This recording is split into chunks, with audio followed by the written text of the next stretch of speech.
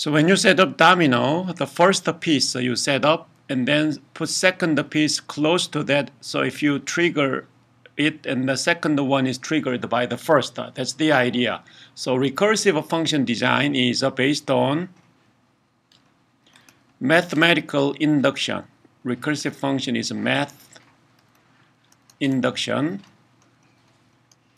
Mathematical induction is doing in 3 steps. So when you prove something, when you prove any problem, mathematical induction is as follows. But you cannot use mathematical induction for any kind of problem, but if it has a certain property. So one of the most important property of the problem to solve is that the problem size is expressed in terms of integer number. Problem size is in terms of integer number. So you have a problem size of 5 or 10 or 20 or million and so on. Suppose you want to compute the sum of all student scores. Then it's that kind of problem because number of students is n. Is a problem size is proportional to the number of students. So you wanna so that kind of problem. If the size is expressed in terms of integer, then you can prove the problem using mathematical induction. So mathematical induction, step 1 is solve a problem for trivial size. Solve for trivial size. Sometimes n is 1 or 2 and the like. So calculate the sum of students' scores. Trivial size is if you have 1 student only, that is just a sum. Very simple. So solve for minimum trivial size. So that step is called the base case solution. The base case of the problem always is trivial. You can solve it directly.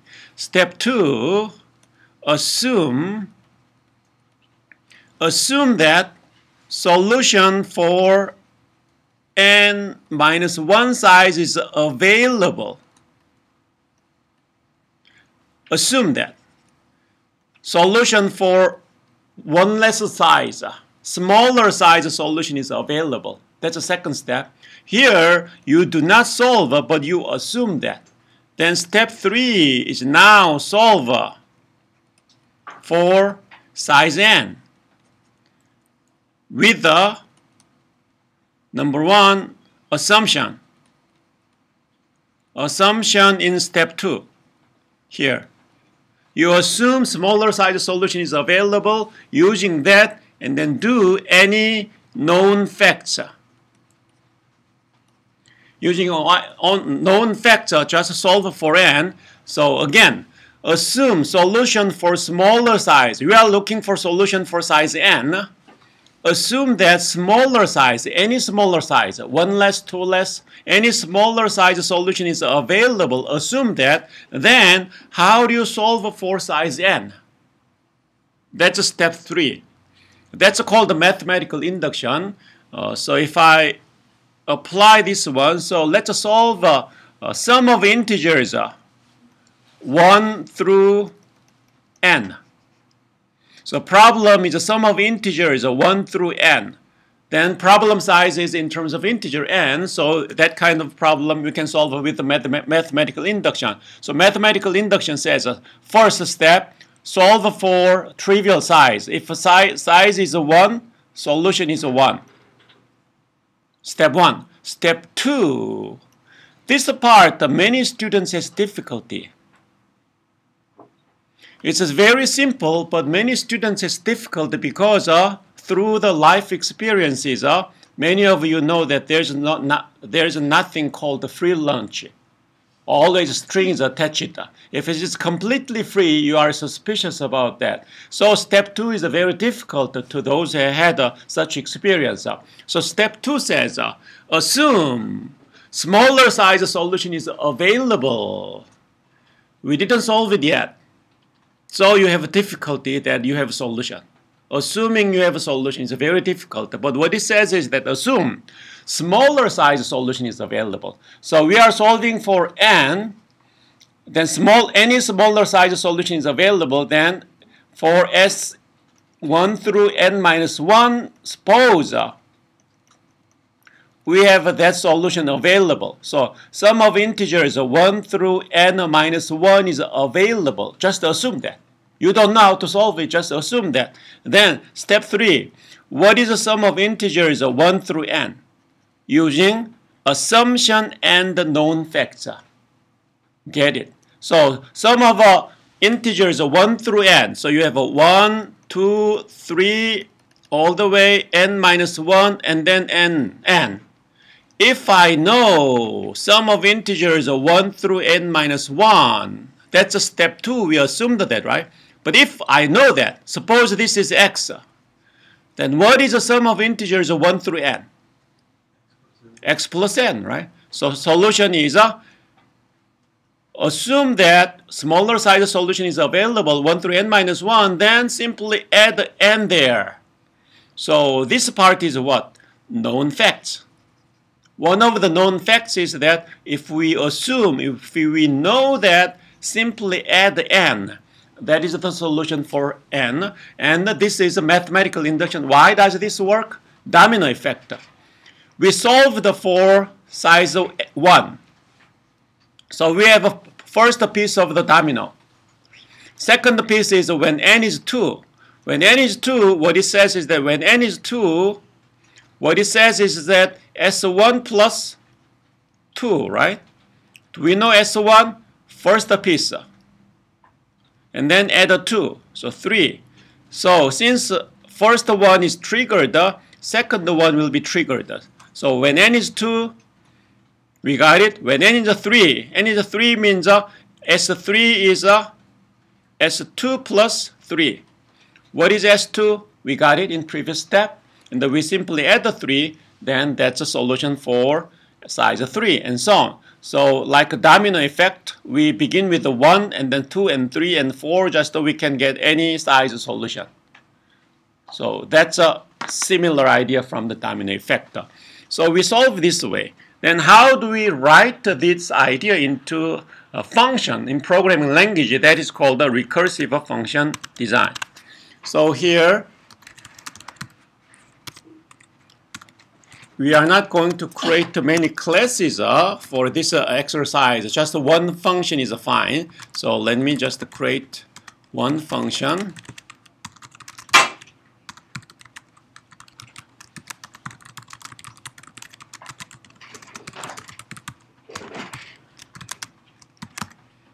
So here, I want to design a function which calculates the sum of integers 1 through n. So I want to call function called name the sum, and if I give a 10, then that function will return sum of integers 1 through 10, and that will be printed. So let's design of some function. So n is provided. Then we want to return sum of integers 1 through n. Of course, you can quickly design it using a for loop. Using a for loop, 10 times you can add that. But we want to design recursive function based on mathematical induction. In C++, before you use a function, the definition should be provided. So typically, we may put function definition of a sum before main. But that is not professional style. Then if you don't want to give a full definition of a function ahead of its use, you need to give at least a prototype of it. Prototype means a function header, like in class definition in .h, you give a prototype of function only without definition, right? Exactly same thing you need to give. So int return type, function name, one argument int. Prototype should be given if you want to define later. That's a C++ requirement. So recursive function design. Step 1, mathematical induction. Step 1, solve for trivial size, which means if n is 1, solution is 1. Sum of integers 1 through 1.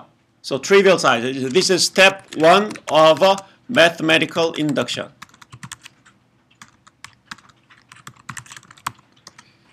Step 2, assume smaller size solution is available. So if you call function sum with a n, that's a solution for size n. So assuming smaller size solution is available, which means you call function with any smaller size.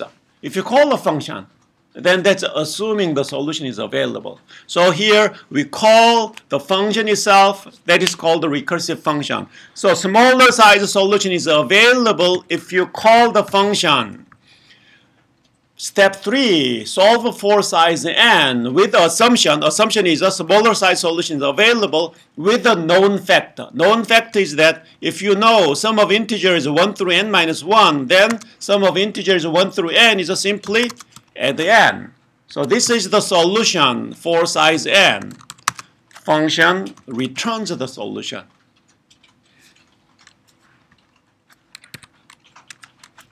And then we are done.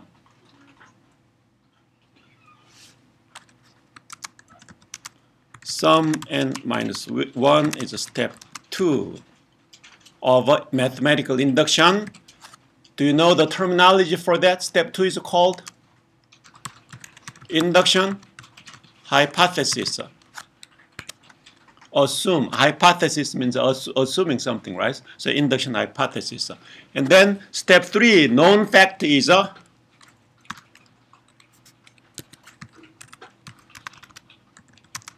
step 3, known fact is sum n minus, and then if you add the 1, that's a known factor. That's a sum of integers 1 through n. To make it more robust,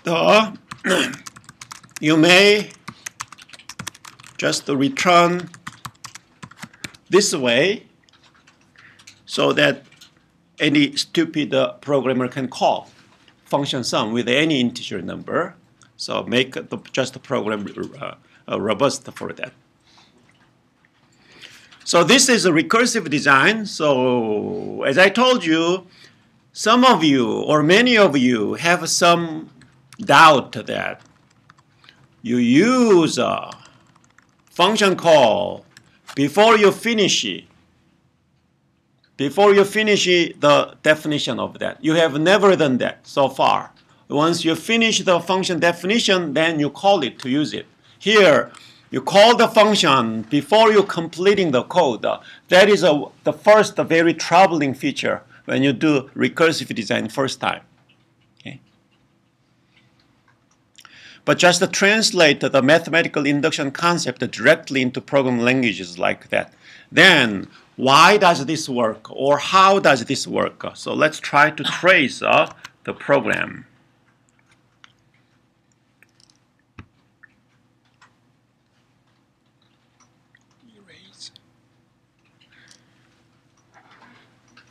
So we call sum, suppose 4. Then what this code says that sum 4 is provided, and the 4 is not less than 1, not equal to 1. We call return sum 3 plus 4, right? So this one will generate sum 3 plus 4 will be returned for that. So now we call sum 3. 3 is provided, not true, so we return sum 3 minus 1 plus 3. So this will generate sum 2 plus 3. Also, this will call itself with the sum 1 plus 2, right? So if I call sum with the 1, now it's triggered over here. If n is 1, return 1. So this function returns 1. And then 1 plus 2, 3 is returned here. 3 plus 3, 6 is returned for this call. 6 plus 4, 10 is returned for sum 4. So 10 is printed as a final return value. So this is a trace of the recursive function. Okay. As you can see, if you design some recursive way, you have a very compact code. if you do iteratively with a for loop, you need to do computation all by yourself. But using mathematical induction, you have a very compact code. So that's the first study. And next one, let's try to compute factorial. Factorial means if I have n factorial, math it defines 1 times, 2 times, up to n times. That's the definition of factorial, right? So 0 factorial in the math defined as 1, 1 factorial is defined as 1 as well. And 2 factorial is 2 times 1, 3 factorial is 3 times 2 times 1, and so on. That's the definition of a factorial in math. So let's define factorial. So the prototype is if you do some number of a factorial, the number becomes huge. Int type is limited to certain billion only. So to make it safe, let's return double value instead of integer. And the factorial will take 1 integer. Then 10 factorial, 20 factorial, and the like we want to compute. Factorial n. So we compute with a mathematical induction, recursive design. Step 1, solve for trivial size. If trivial size of the factorial n is 0 or n is 1, trivial size from math definition value is 1. Else,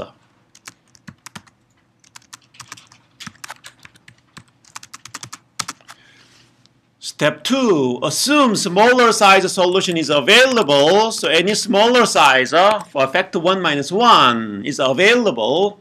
Then step 3, how do you solve for size n? With assumption and the known factor. Solution for size n is if I know solution for size n minus 1, then what's the known fact?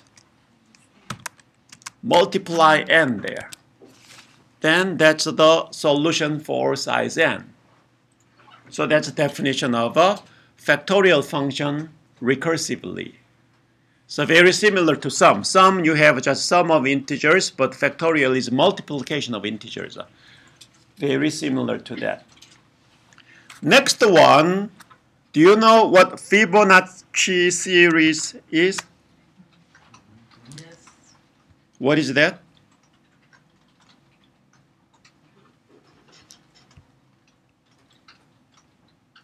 Each successive number is the sum of the 2 previous. Exactly. So a series of number, the number is a sum of previous 2 numbers. So Fibonacci series.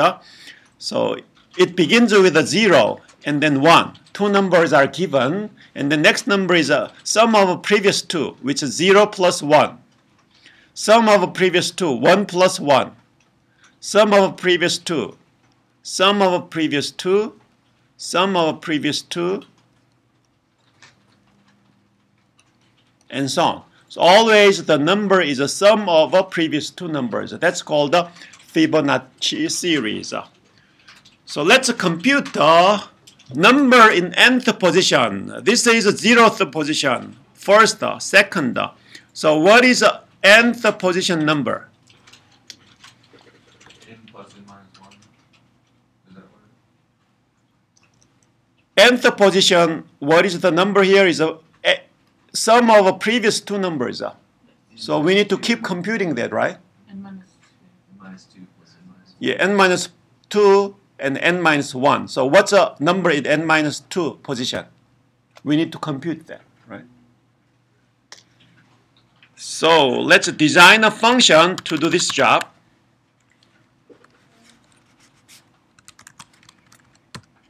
So we want to find the Fibonacci number in nth position. So if I do Fib 10, 10th position of a Fibonacci series number we want to find. Yes? You need a t in the parameter. Oh, yeah. Okay, thanks. So let's define Fibonacci series. N is given, then what's the nth number? Let's return nth number for that. You may do some iterative computing, though. Let's design recursively. Mathematical induction. Step 1, solve for trivial size. If n is 0, 0 from the definition. If n is 1, return 1. That's a trivial size. From the mathematical definition, we have 2. Now, what's the nth number? Nth number is, assume if any smaller size solution is available, how do you get the size of n?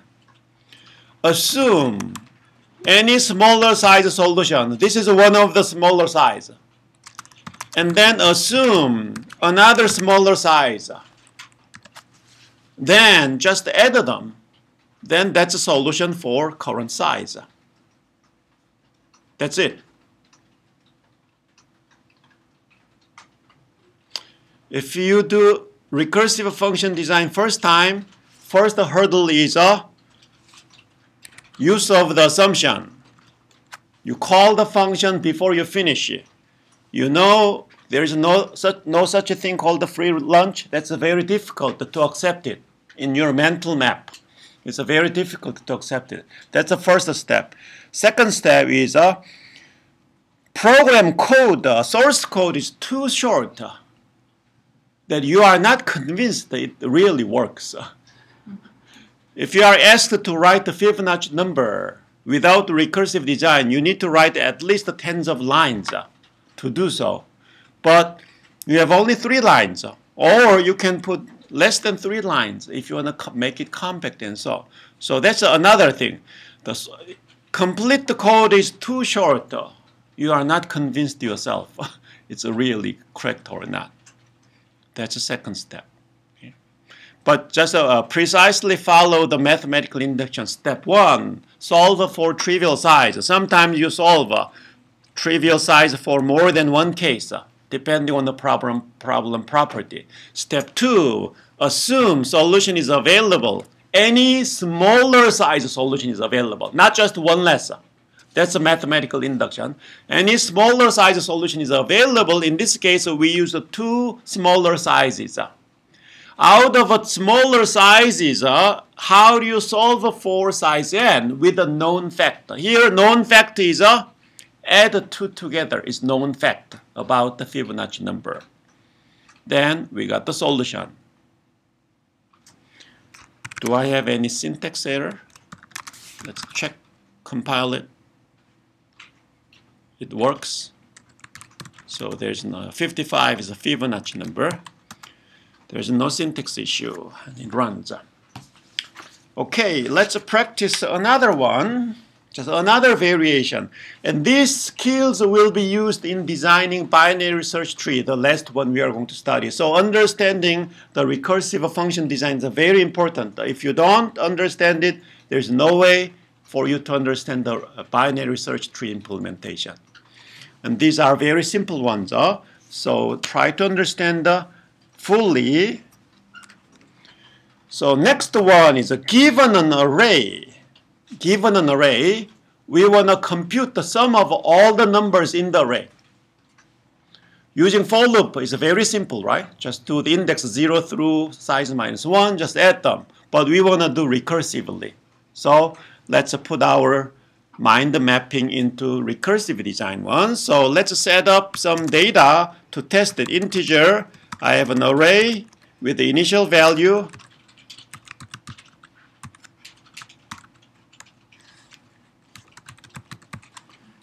So I have an integer array with 10 numbers. What I want to do is I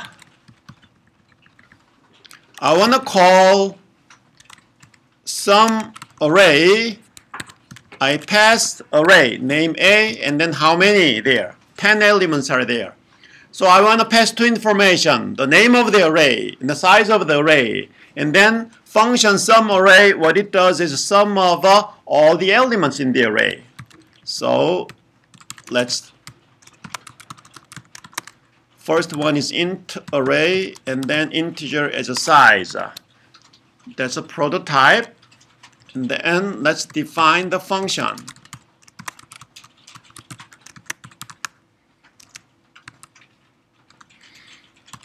Array size.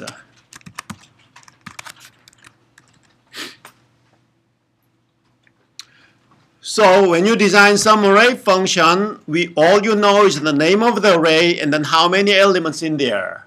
And then we are going to calculate the sum of all the elements.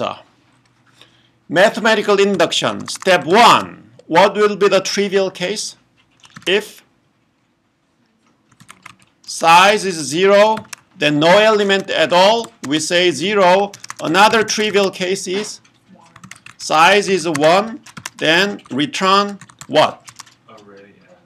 First element in the array.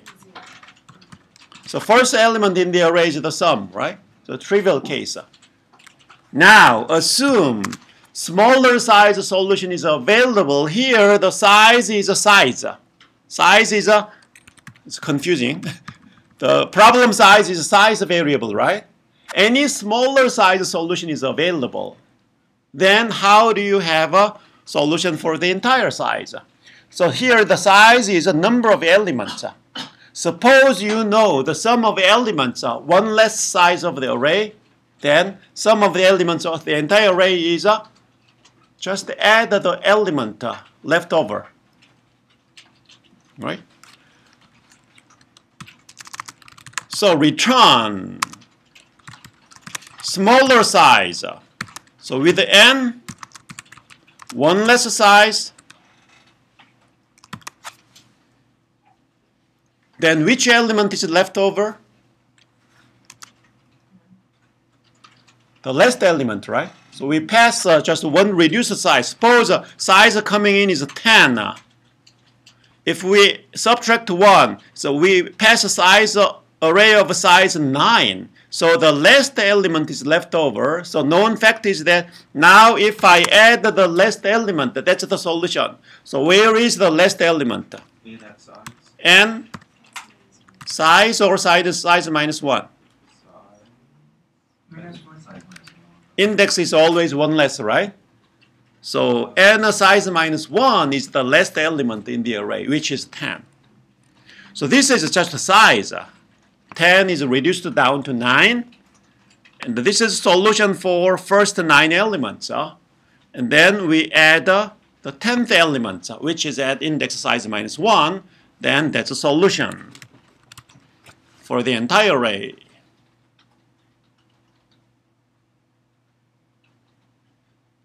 I know you have some mental difficulty now. Code is too short. And you use the solution before you complete it.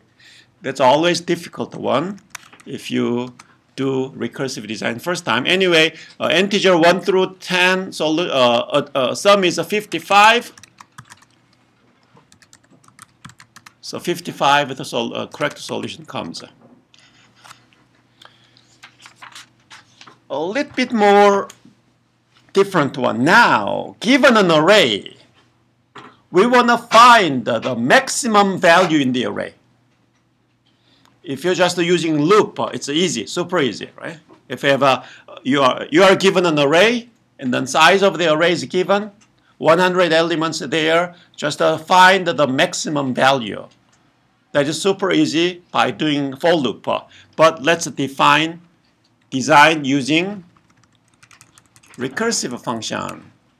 So suppose I give this way.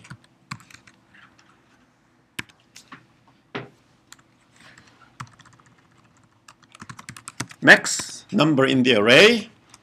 Very similarly, we define max array.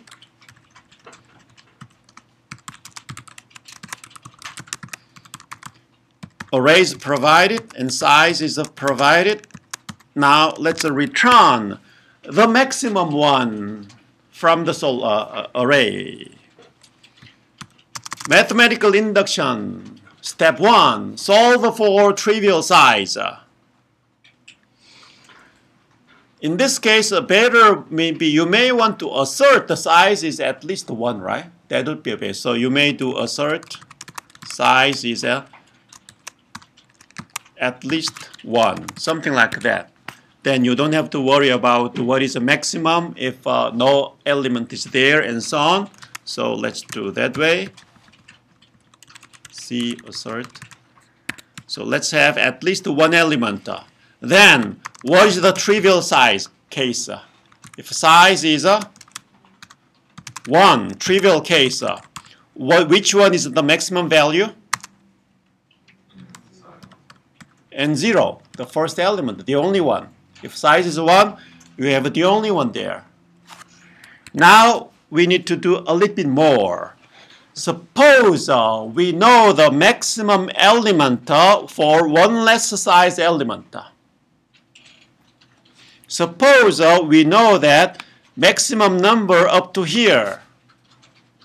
That's a mathematical induction. Induction hypothesis number 2. Assume smaller size solution is available. So highlighted one is smaller size. So assume solution is available, which is a 60, right? So suppose a solution is available, then what's the solution for the entire size? What's the known fact is? Compare. How do you find the solution for the entire size? Compare what we know with n. Maximum number from the highlighted one is available by assumption, right? Then compare with a 10. Whichever is larger is the solution, right? If I have a 70 here, 70 is larger from the solution, so 70 solution. If I have a 10, the given solution from smaller size is bigger than, that is still the solution. That's a known factor. So how do you write that known factor here is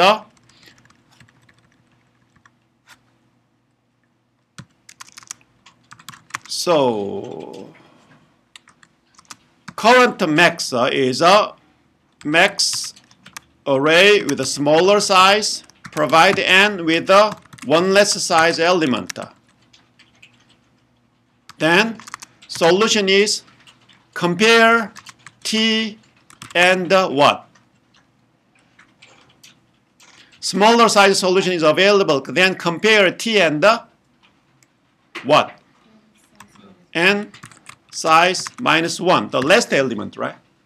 Compare the last element. So here, for explicit programming, last one is n size minus 1. So here, t is the maximum value from the first one except the last one. That's a t. And last one is this guy. So compare t and the last one. Whichever is larger is the solution. So if t last one, then return t, else return last one. Put I in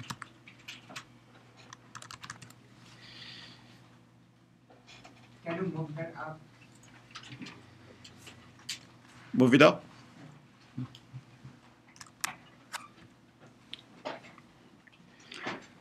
So slightly more complex application. Given an array, if you know the solution for smaller size, then compare with the last one.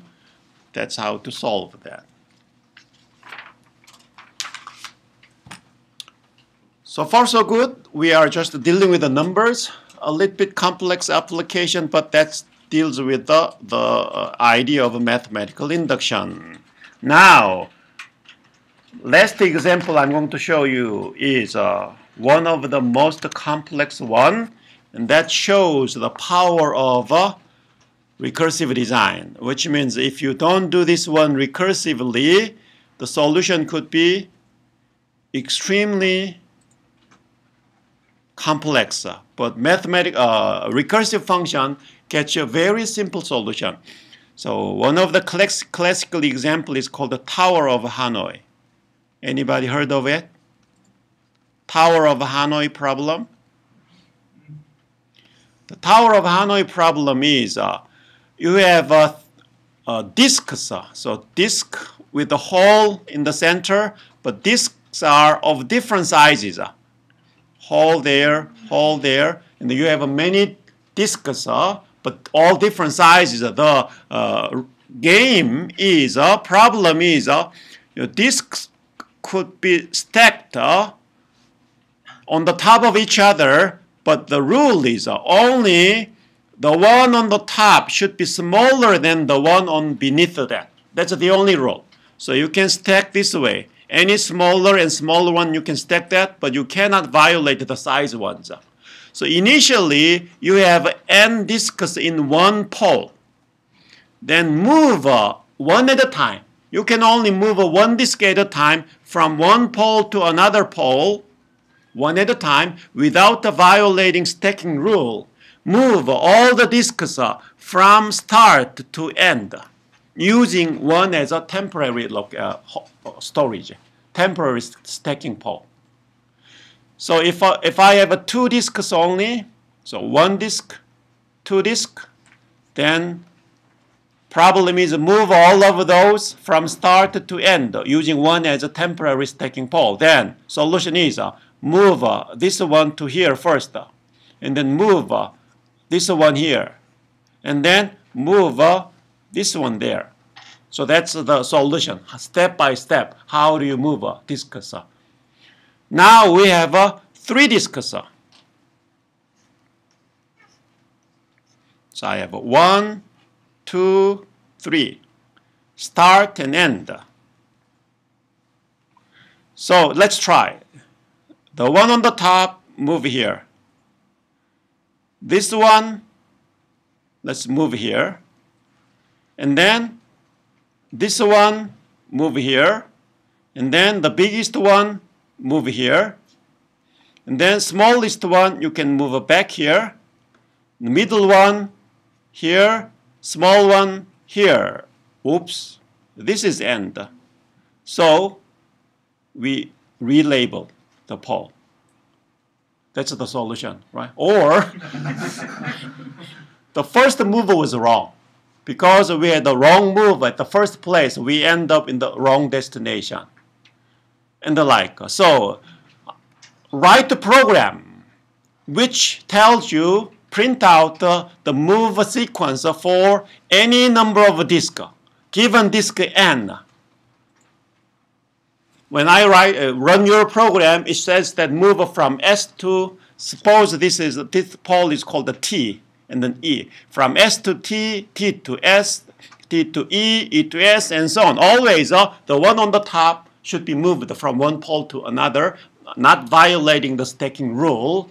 Then, if you want to write a solution in a function for any n disks, how many number of lines do you need to write? Just approximate, just the first impression, how long the program would be. Quite complex, right?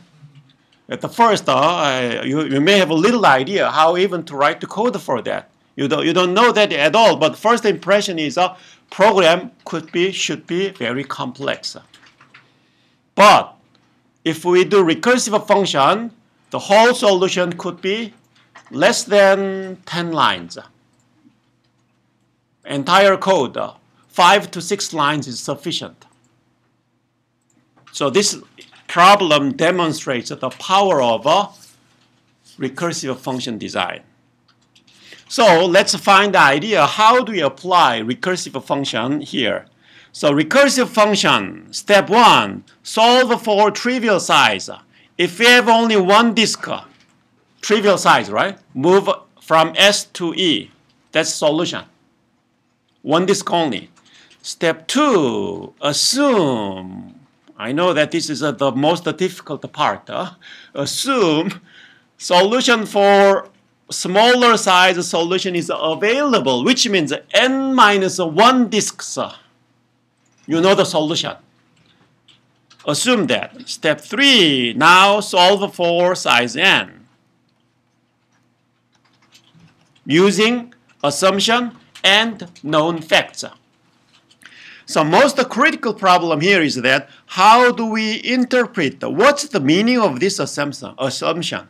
The previous ones are all number-based, so understanding the assumption is pretty easy. So sum of integers 1 through n. Smaller size solution means 1 through n minus 1, I know the solution. So we can understand it pretty straightforward. But here, power of Hanoi problem.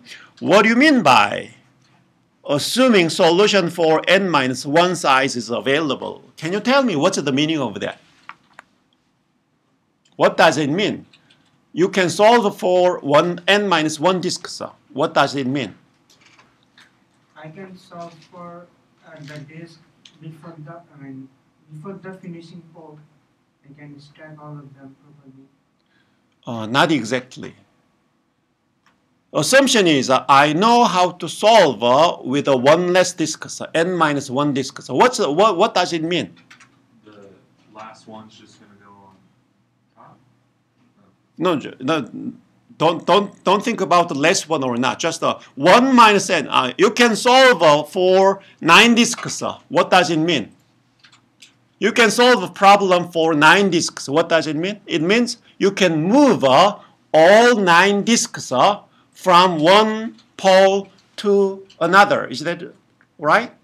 That's the solution. Solution is you are going to move a number of disks from one place to another.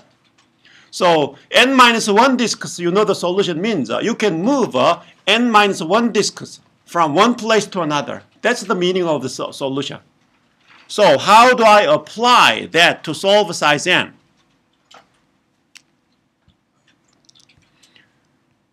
To solve for size n, assume you can handle n minus 1 disks. So here you have n minus 1 disks, and then you have one more disk. So n minus 1 disks, you know how to move from one place to another, which means you have one pole, another pole, another pole. Initially, you have n minus 1 disks, and then you have nth disk here. You know how to move n minus disks. There may be a very complex process there, but assuming solution available means anyway I know how to move n minus 1 disk from one to another. So start, end, temporary. First step is what? N minus 1 disks move from S to T. N minus 1 disks, except the last one, move from S to T. Do you know how to do that? We assume that. Assuming we know that, right? That's assumption. We assume that. So I know that it's very difficult for you to assume now in this complex problem though, but what mathematical induction says, assume it. Solution is available, okay? Accept it. It's actually free. No strings attached. Just accept that. So n minus 1 disks, I can move from S to T. That's assumption. Then known fact is now I move the biggest disk to E. What's next? I know how to move n minus 1 disk from one place to other, so move from T to E, n minus 1 disk. That's the solution. Okay, n minus 1 disks, I can move from one place to other. Then how do you solve for n size? N minus 1 disk from source to temp, the largest disk from S to E, and then n minus 1 disk on T, move to E. That's it. That's the solution. So let's write the code for that. So what you want to do here is a Tower of Hanoi problem. Simply print the instructions, void. And then number of disks is provided. Given number of disks, as you run this program, call this function, you will print the instructions from which to which you need to move. So here we simply call Hanoi with 2 disks or 3 disks. 3 disks. Void Hanoi int n disks. So this function will print the step-by-step instruction for n-size disks. In induction hypothesis, recursive design, step 1, solve for trivial size.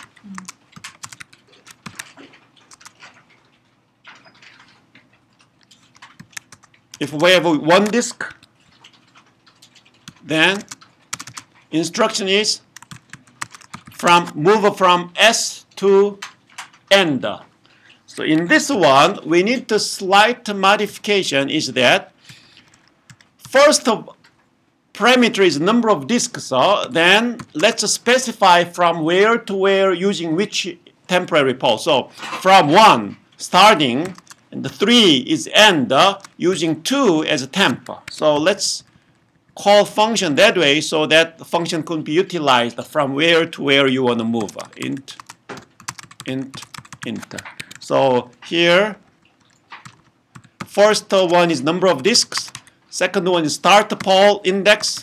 Second one is end pole index. And then using this one as a temporary pole. So start to end using temporary. So if you have only one disk, then move from S to E. That's all, right? Move from S to E. You can do directly without using T at all. Otherwise, of course, you may want to double check, assert disk is at least positive.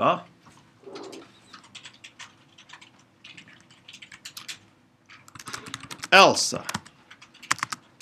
if it's more than 1, assume smaller size solution is available, then use that and known facts to solve it. As I explained, the n-1 disks I can move. So first step is a move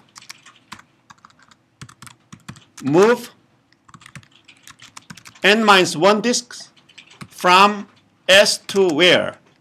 T, using E as a temporary location. As I showed here, n-1 disks move from S to T using E as a temporary location. And then step 2 is what? Move from the largest one, move from S to E. Largest one, S to E, right? And then what? n-1 disks on T, from T to E using S as a temporary. So the last step is the one on T, n-1 disk from T to E, we need to move.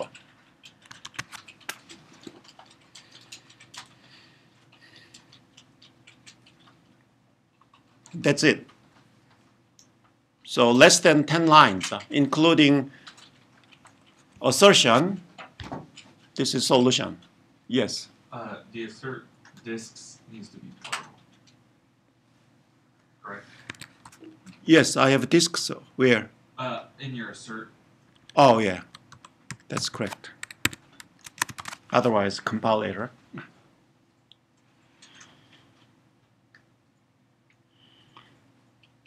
I know that some of you don't want to believe this one is actual solution, right? But this is actual solution. So let's try to run it.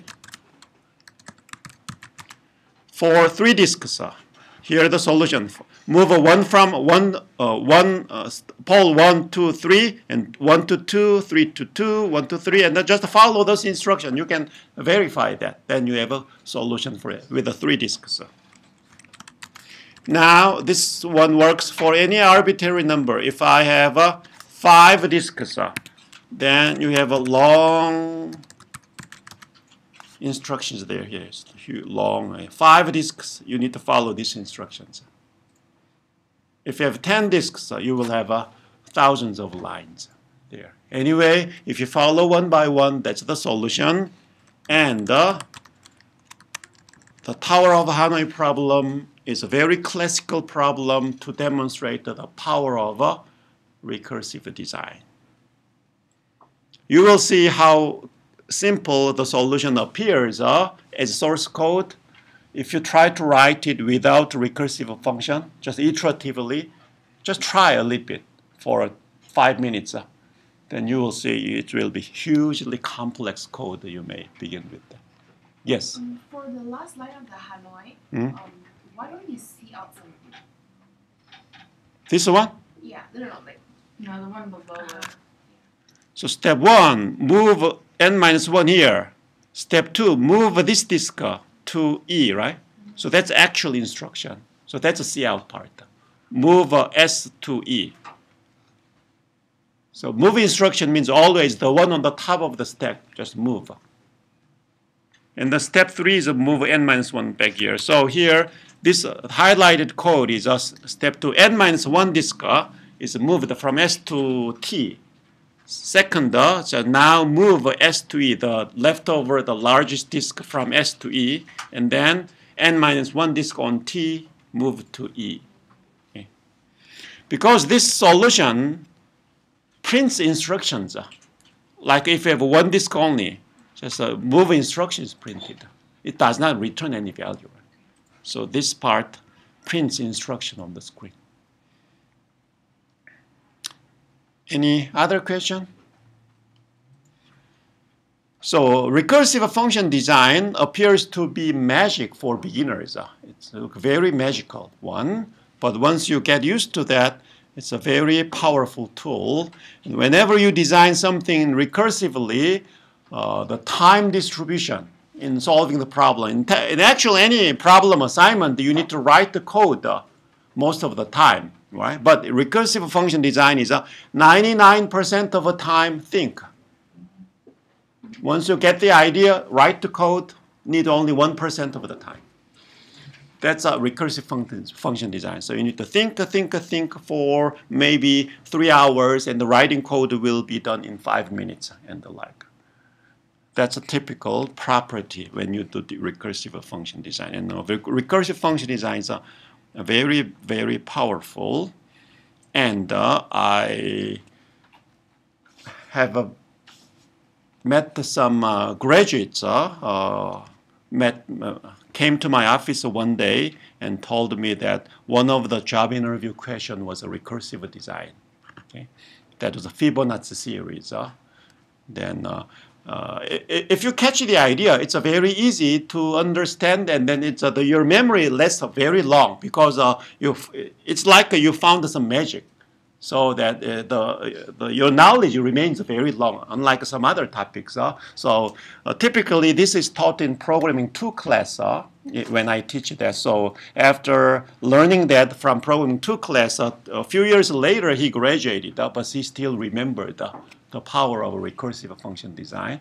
And then he told me that that's one of the things he was able to get a job because he just answered the Fibonacci series recursive design without any problem, just very smoothly, nicely explained that. Okay, so that's a recursive function. Any question?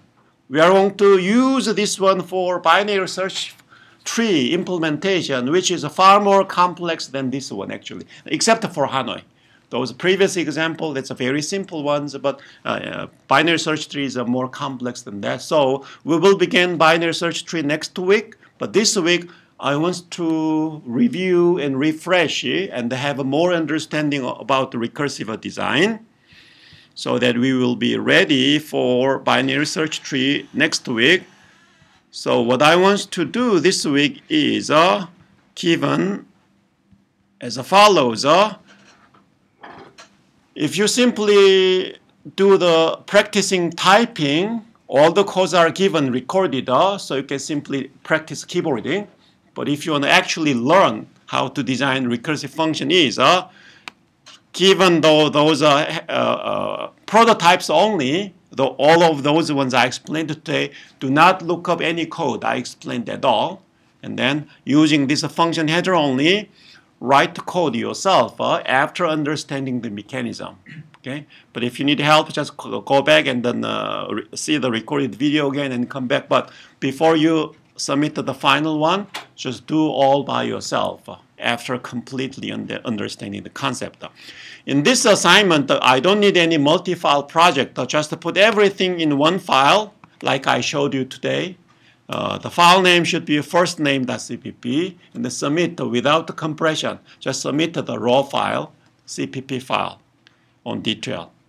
And then all of those functions are tested at least twice, or you are encouraged to test it using some loop and many times and so on, but test at least twice.